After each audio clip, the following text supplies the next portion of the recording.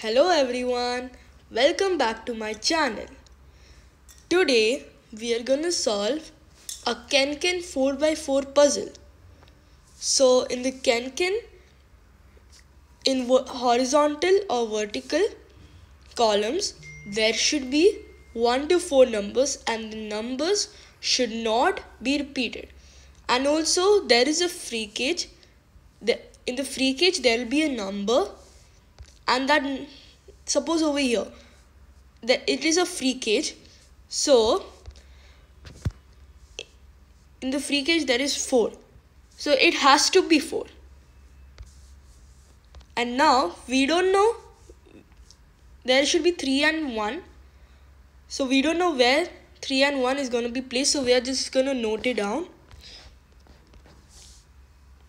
And over here there is 2 combinations, 4 and 2 and 2 and 1.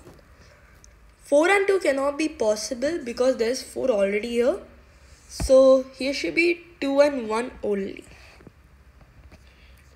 And the rest remaining number is 3. So now we got our answer, 1 over here and 3 over here. Since 3, if we put 3 over here, then the 3 will be repeated. And now over here, 2 times 3 are 6. So 3 is already over here, so it will be 2, it will be 3. So here can't be 2, so it will be 1, it will be 2. It will be remaining is 4.